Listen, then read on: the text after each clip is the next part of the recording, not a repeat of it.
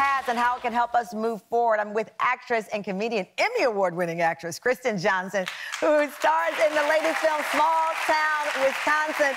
Kristen, I was thinking, this character that you play, Alicia, tough love, tough sister, tied into the character that even our audience responded to, Tammy Diffendorf from Mom, another tough, strong, resilient type of character.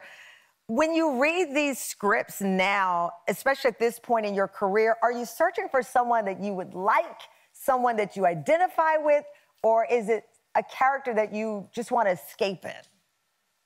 Oh my God, it's probably a combination of everything. I mean, I think it's really just in the writing, and if the story is something I would want to watch myself, then I'm all in. Yeah. Do you cry in films? Like this is a tearjerker. Yeah. I mean, this is a 2 eyelash. I always say that. That's how many when you wear like fake eyelashes like me, it's a 2 eyelash. I sell that. We're gonna market it. This is a 2 lost eyelash moment. Do you cry in films like this one when you watch yourself? No, not when I watch myself. I'm usually fairly horrified. No, you know, it's just, I find it really, really difficult to watch myself. Like, I've never seen an episode of Third Rock since they aired in the 90s. Yeah. I mean, I love doing it, and I'm so proud of it, but I don't know why. It makes me really self-conscious. And I think I've seen 1 episode of Mom, which I watched with my mom. So, wow. Okay, I don't know why I'm acting so shocked, because I don't watch myself. I feel like I'm performing. If I watch myself, I notice everything. So to keep an authentic relationship, I don't watch it, because I'm starting like, oh, my watch was dirty, or my favorite. All I see when I watch myself, I see teeth and eyes. And I'm like, that's all I see. It's so weird. You got good ones, so there you go. Listen. Thank you. I do want to applaud you and thank you for being so open about your diagnosis with lupus. I think it was in 2013.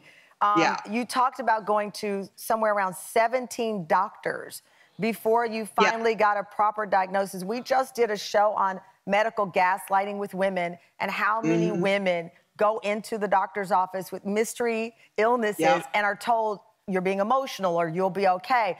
Thank you for stepping up and telling that story. Oh, thank you. I mean,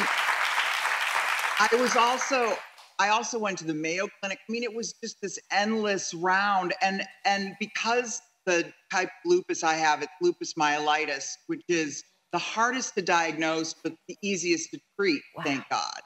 But I couldn't really walk. I couldn't hold my own neck up. You know, I had to wear a neck brace to even like hold my head up. So finally when I got the diagnosis, it was such a relief. You know, it was chemo and IVIG and all this stuff, and a huge weight gain, which is another thing that people don't talk about with autoimmune diseases. A lot of time the meds you take just make you balloon. Yeah. So which as an actress can be kind of tricky. And it was really a difficult adjustment for me to kind of adjust to sudden huge weight gain. But I was able to walk and I was able to hold my own head up, and now I'm in remission. So it's a good end. Well, the movie is beautiful, and next time you're in New York, come on by here and see us. We'd love to give you a big old hug. Thank you so much, Kristen. Thank you.